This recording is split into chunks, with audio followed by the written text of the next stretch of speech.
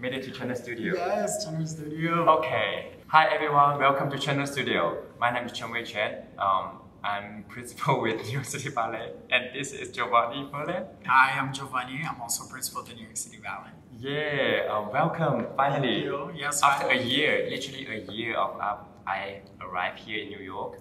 We have been talking about this, that a lot of students have been asking me what's the difference between Balanchine and Vaganova, and today we're going to answer all of your questions in 10 minutes, 15 minutes, 20 minutes. So not all of the questions, but a lot of the questions. A lot of questions. Yes. And also like with our perspective of we trained Vaganova in the beginning and then transfer to a Balanchine world. And I think there's a lot of interesting things to share. So tune in. Yes. Okay, so let's start with first question. So the first question is, how did you get into the Balanchine world? Well, I got a scholarship for the Miami City Ballet School, and like Chun, I was trained in Vaganova, so it was like a whole new world that was presented to me. A whole new world. And also like as a PSA, just that this is like based on like my experience and like the teachers that I've had throughout the years that taught me the Balanchine style and technique. And you know, it's like from my perspective, and you can see that even between like Balanchine dancers that they were dancing with Balanchine when he was alive, there's some discrepancies. So some people might be watching me like, that's not how I learned it, but this is how I learned it. And same for Vaganova. I'm sure that you and I, you know, we're both trained Vaganova, but there might be some differences or things that we remember differently. So yeah. Yeah, it's interesting when you say even in Vaganova only, I have turned so many different ways that from one teacher. He asked me to turn one day my passe here as high as possible so that I could have my center better. And then another day, he asked me to do a passe turn like this so it looks better with the passe. So, but I cannot turn anyway, so it was a struggle. And now we have to take off from like a straight leg. Okay, yeah, I guess this is the very obvious sample of what's the difference between Balanchine and Vaganova. Yeah. And so let's go ahead and I think we can talk I think I can demonstrate some of the Vaganova. Yeah. Like, and I guess I can do the Balanchine. Yeah. We can like compare. So, should we start from the bar? Yeah, let's start the bar. Okay. Okay. Welcome to the bar. Welcome to the bar. The bar starts with pliés. Exactly. So plie, I guess most of the stuff you talk about during your interview, you talk about how the heels. The heels, yeah. Two things I think about the pliés.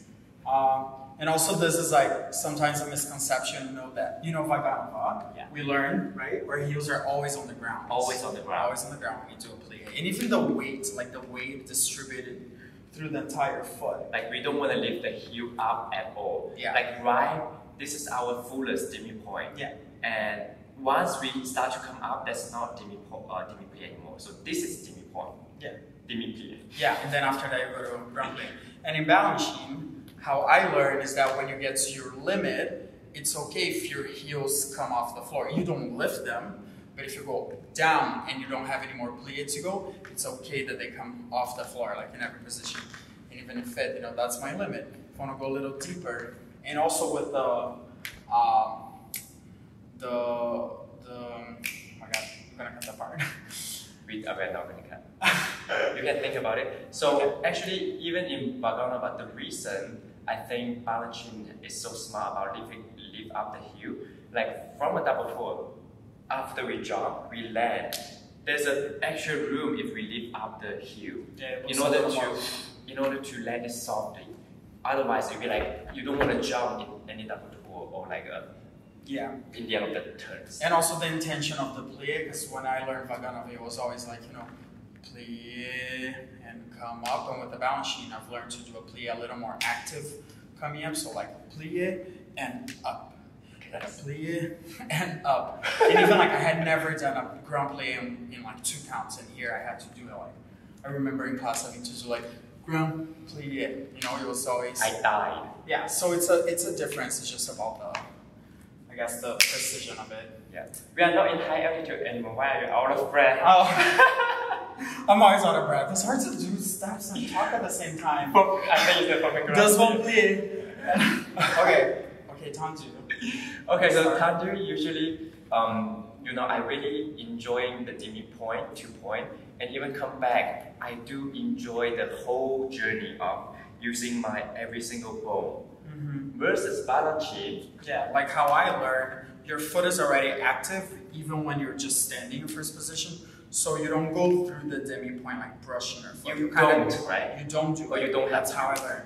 Well, sometimes, you know, some choreography will ask for it, but how I learned it in class from my teachers is that it's already active and you kind of point from this. So it's almost like, of course you don't want to do this, but it's this motion rather than this motion. You do want to have that, especially like coming down from a jump, but it's just that your foot is always active. Even like you're in first position, you go already with the foot that it's like pointing actively from the beginning instead of, you know, relaxing and then going all the way.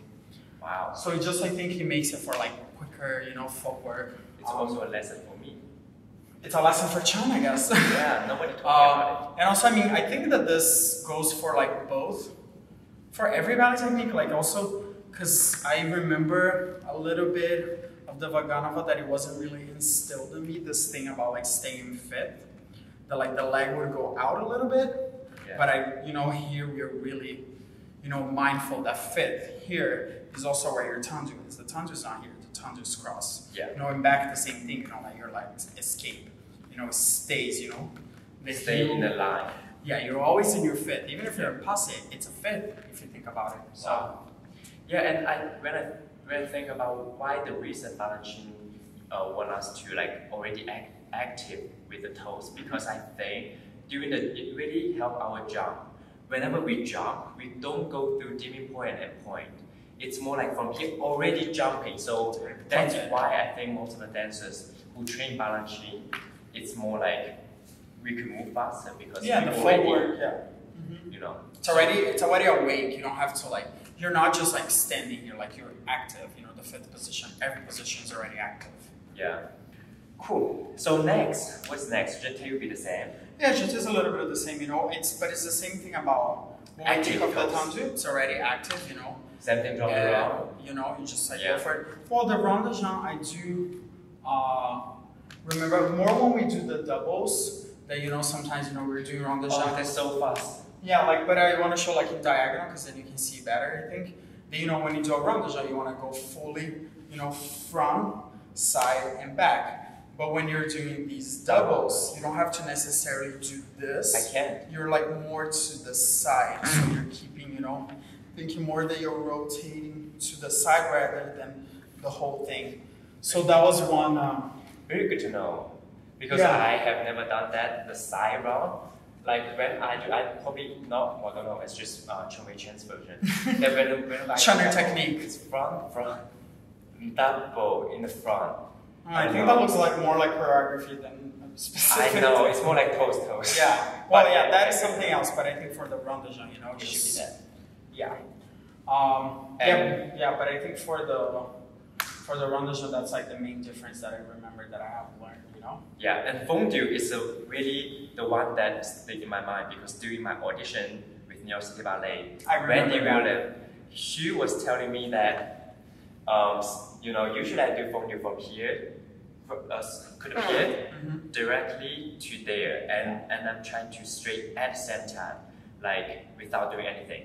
And they arrive at the same time. Yes, and versus Balanchine's version. Yeah, how I learned, you know, is like from the coup de pied, you present it. So you go up to close to open, up to close to open. So it's not, you know, direct, like that arrives at the same time. There's a little bit of it's you presenting with the foot, but there's almost like a breath, you know, it's like, if I like something, you know, but it's kind of like present and present rather than direct. Wendy was like, since you are all the way from Houston, why don't you do some extra? learn the right way. Yeah. But you know, like, I was trained. Right way? Balanchine way. It's not necessarily the right way. You know, they're all valid, but it's like we're in a company that now. Yeah. This is how we move, but it, like we were both trained a certain way, and you know, it takes years to undo that, or even like learn something new. Because our body's so used to it, you know. But it's just more of like and it's like an intention. It's not necessarily that like, you know, You don't have to create anything, it's just like an intention of doing it that way. So that's like the main thing. Should we move on to frappe? Frappe. Frappe also very interesting. So a lot of time if I'm doing the flex and point frappe, I will go through dipping point to do that. Go through dipping point just like how I do tandu. And so that's how I do rete as well. Is that hard to learn frappes though? Because I learned like always pointed, I never flex. Yeah, we do flex. Oh, yeah. Okay. So we have two. But I feel like that's more like royal, no? Like the English, I don't know. It's true, I guess. But see, we're both Vaganova and we are fighting about. I always pointed. When I was learning Vaganova, it was always pointed. And then with the Balanchine version, I have seen people have done here, and they already point the toes. Yeah. So what do you think? Discrepancy. I mean, I haven't mastered it in my body, but from what I know, it's not flexed. It's from the sur le coup de pied. When you want to go out, you're gonna brush just your toes. Oh, wow. Just the toes are brushing. So you never flex? You never flex. From what I learned, you never flex. Like when you do, let's say like a double, you're out, you do sur le coup de pied, sur le coup de pied, just the toes. But I don't have the coordination, so this ends up happening to me, you know, but from what I learned, you know, it's sur le coup de pied, sur le pied, just the toes. Just the toes. It's interesting, so, like why are we doing flex? For Vaganova, do you know? For Vaganova, I don't think that's a thing, to be honest. I think that's someone that taught you. Do you think because this? Yeah, but like you don't. I don't know, honestly. Okay, well, I that's never a mystery. learned. Yeah, that's not a mystery. I'm sure someone has the answer and can just find it. If you know the answer, please comment below. But I do remember, learning Vaganova always pointing, and then the Balanchine is just the toes. Cool, but that's some people are probably gonna have different answers.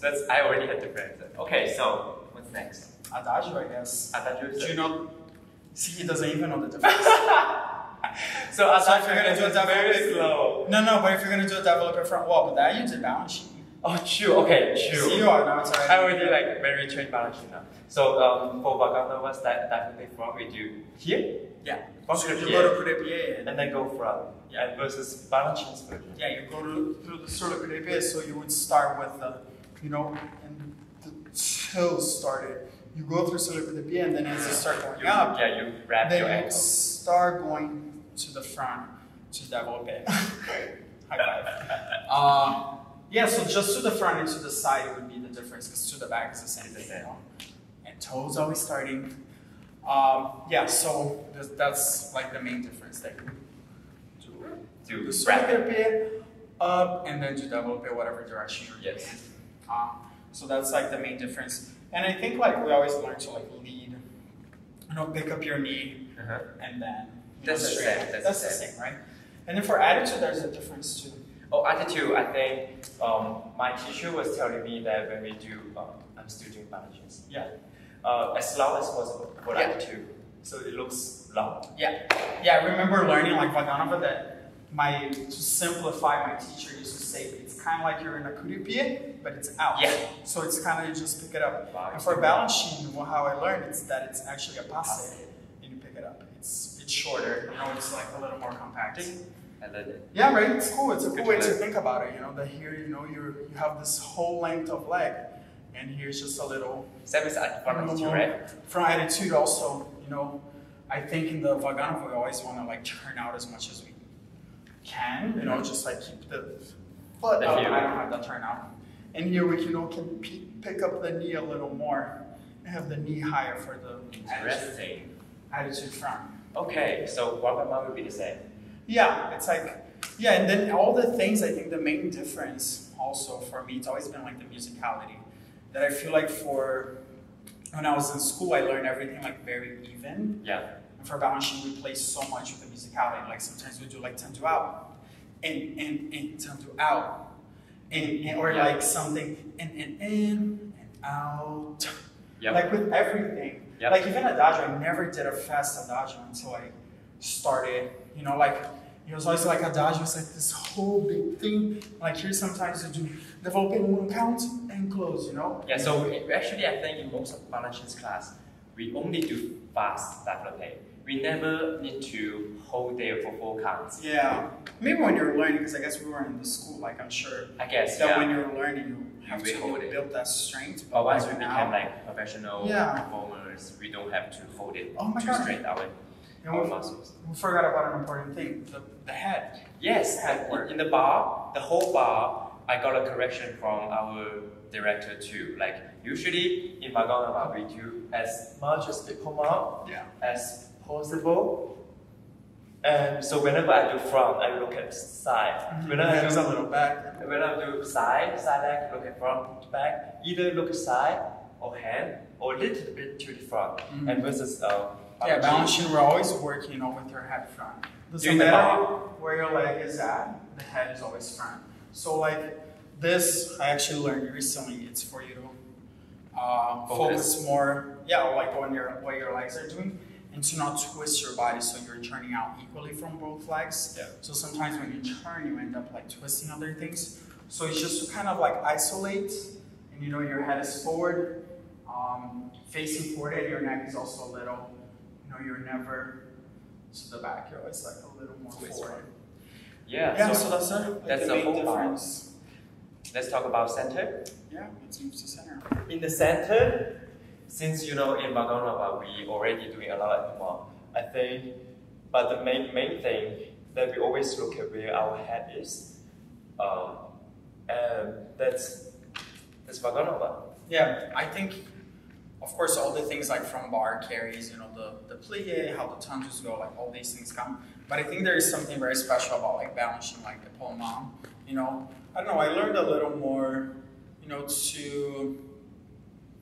actually now that has been erased from my body. I don't even know like what I was thinking of when I did Vaganova and Balanchine, but from the Balanchine there's a little more of the twist. And I remember like learning about this cheek, that before I just thought about turning my head. And with the Balanchine, we think a little more of like you're trying to show this cheek, the opposite. If you're doing here, you're trying to show this side of your face. And one thing that it's for bar too that we learned, it's a lot about the fluidity of the port de bras and the fingers, expressive fingers. It's like you have 5 fingers, so you show all of them. You never tense your hands in any way or like hide fingers. Have your thumb to your middle finger. You want to show, definitely have all of them in a relaxed and like curved way, not that, definitely not. It's not a claw. So that's a more specific misunderstanding from people. Yeah, it does get it. I guess a lot of people thought of Balanchine as a lot of fingers. Yeah, I mean it's definitely like you see more fingers than you would see, and like in Vaganova, I think I remember my teacher was telling me to draw a hand that you would think that is, and yes, we do show all our fingers, but only the tips of our finger. It's not the whole finger. Yeah, here it's just a little more, It's like God gave you 5 fingers, show all of them, and then it's just a little more very religious fluid of that. Well, this is Balanchine was a very religious man. He talked about God a lot, so I'm using his quote. Yes. Okay. Yeah. Amazing. So using his quote, and so the thing about the diploma and also the crossing of the arms, like. Of course, we have our first position, they go to second position. But if you're doing, something from the crozet, it's okay, cross your wrist and have a little more of like expressiveness, when you come through, you're doing something, it's just a little more rather than dum, dum, dum. It's just a little more fluid. And I remember when I was in school in China, my teacher kept telling me every time I should go through a perfect second position.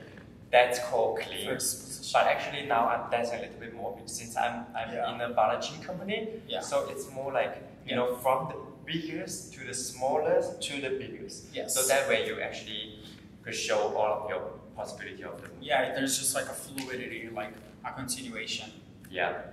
I guess we can talk about turns now, maybe. Yeah, the biggest thing for everyone. Okay, so here we go. Now, if you have been waiting for the turn, we are not going to turn for you, because if you want to see how you're going to turn, you can check out my other video that I already talk about the turns.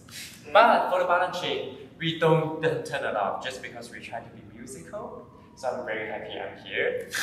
Okay, so in Vaganova we turn in fourth position, and of course we don't want our weight, our hip on the center because it's very hard from here to push to your supporting leg. So we also stay a little bit on your supporting leg, but make sure that both legs bended. In a fourth position. And you open it, and you also in the fourth position with your arm, and you open it and close it to turn. And then 1, 2. Yeah. One more time. And you spot where you're facing. Exactly, you spot the diagonal. You're spotting the diagonal. Oh my god, that's so bad, God. It's fine. We didn't take class, guys. We're showing you things. I learned how to turn like that. So it's the same thing. Like if you're facing front, you're gonna spot front. If you're facing here, you're gonna spot here. And I guess like same for shin. Is if you're doing to the diagonal, the Vaganova, you keep spotting where you're going. Yes. For the Balanchine, this was like one of the coolest things to learn, I think, and one of the biggest challenges for people that weren't trained this way. It's about the spotting and how you start your feet right. First of all, you're in a big fourth position, like the biggest that you can be, with a straight leg in the back, and your weight needs to be fully on your front leg. So you should almost be able to lift your back leg. That's how far your weight is to the front. And from that, you don't start in a round position. You start in a long position. And from this, so you have a straight leg, weight is in the front, allongé. When next thing, the arm's coming in. The arm doesn't go out to come in. From here, if you're facing me to the front, my arm is simply gonna come in. Yeah, as if there was someone next to me, my arm wouldn't even hit them because it's just coming to my first position. And then it comes again to that thing about crossing the arms. You know, it's okay to let them cross, you know, naturally. You don't have to like do this. Definitely not, but you don't naturally cross. And the spotting, even if you're in the diagonal, when you go to turn, you're going to spot to the front. So if you're here, you're going to spot to the front and finish in a big forward. So from here, let's see if I can. Wow. Okay, so, that was great. Did you even know that? I did not. You know, I know that, but for me, I've been practicing the turn for a long time, and it's barely getting 3 to 4 turns. Let's cut that. No, I've seen you do 4 turns. Yes, I have done 5 to 6, maybe sometimes 7. Most. Not here. Not here. Well, it will take me longer time to if I change the spot now. But what I have adapt is the big fourth. Yeah, but and kind of straight leg, but I still like spot there. That way I could do. Okay, one more time. Okay, good enough. So yeah, but of course, like you know, these are all things that like it's an intention. You know, you should aim to do this. But naturally, you know, when you go to take off, your knee gives a little. It's not going to be like, you know, fully, it gives a little before it comes in. The same with the arm, you know. If you're doing more turns, you end up, you know, opening a little bit. There's a few freedoms, I guess, in it. But if you want to be like class book, at least how I learned, you know, those are the things you need to think about. And also Shunner too. Yeah. If I do Shunner, Vaganova will be like this. It's there where you're going. And for the Balanchine, the head is going to be to the front. So if I'm doing Shunners, I'm always starting in the front. And, you know, even though you go to the side. Even though you're going to the side, and same for PKs. Like, my head is still going to be to the front, even if I'm going out of it. You spot where you're going. Yes. And this also I learned recently. I just read an article, I think it was on Point or Dance Magazine. That it's about your connection with the public. You know, so it always feels like you're presenting yourself. You're not like steering away and becoming like almost in your own world. You still, you know, with the people that you're dancing for, like everything is like for them. Yeah. So yeah, in your Chinese, you keep, you know, you don't see just one side of your face. You're seeing your whole face from the front. And same, you know, with all the palmas, you know. So very interesting. Yeah. Okay, so I guess there's another question from the audience. That how do you enjoy Balanchine and Vaganova? Like, what are you expecting from the dancers? Like when I'm watching? When you're watching. Well, I think there's, you know, like all these differences that we talked about in the technique, the style itself, and they're both valuable. You know, I don't think like it's not like oh one is right and the other one is wrong. They can definitely like add to each other, and even like most Balanchine dancers, you know, from when he started the school and the company, were trained Vaganova. They had Russian training. He just kind of like tweaked it. So I think when I go see it, when I sit in the audience and I go see a classical ballet, like a classical company, Vaganova trained, I expect to see a little more of the story. There's a storyline most of the time, you know, a lot of those. Acting, you mean? Acting, yeah, exactly, acting. And this like purity of movement and simplicity too, like in the way, you know, it's very rich, but it's always like, it's clean and it's pure. And with the Balanchine, I want to see there's a little bit more freedom. So I think the Balanchine for me, I feel like I have a little more freedom to be me in the movement. In the classical, sometimes I feel like it's more about like the characterization of what the piece is supposed to be. And in the Balanchine, you see a little more of the individual. And even with core work, you know, core work too. You see like these amazing companies and they have this like perfect like line of core the ballet dancers and they're all like perfectly aligned. You don't see like one foot off the line and one arm, and it's beautiful, you know, it's gorgeous. With the Balanchine, you see more of like a group of individuals. Yeah, a lot of personality. Yeah, and like and more freedom. You know, of course, you still want to be people to be behind people and in line, but there's a little more of just like freedom. So those are like the main differences for me. Yeah, and I think when I watch Balanchine right now, it's more like how much you could hit the notes and how much understanding do you have for the music to play around it. It doesn't have to be always 1, 2, 3, 4. It's sometimes 1 and 2, 3. Like it's like sometimes you could anticipate and syncopate the notes. The musicality. Things that you want. And for the, of course, now when I watch Vaganova, the full-length ballet story, I really do went back to a zone that how I trained it, how this step's supposed to do it, instead of like musicality. Yeah. And both is super fun, and there's no way right or wrong. And you could either use the way that how we analyzing the company or how we enjoy another style. We could like, you know, experimenting different style to watch. They both like complement each other. You know, of course, art is subjective. Some people have, you know, oh, I would rather see classical ballet than Balanchine. Some people are the other. I personally love both. You know, I'm definitely more devoted to Balanchine, and like that's the way I want to move and how I like it. But I still love when I get to watch our peers, you know, over the plaza, American Ballet Theater. You know, I love watching the classicals. I love Giselle. I love Romeo and Juliet. I love Don Q. You know. Yeah. So they're both, you know, everything is valid.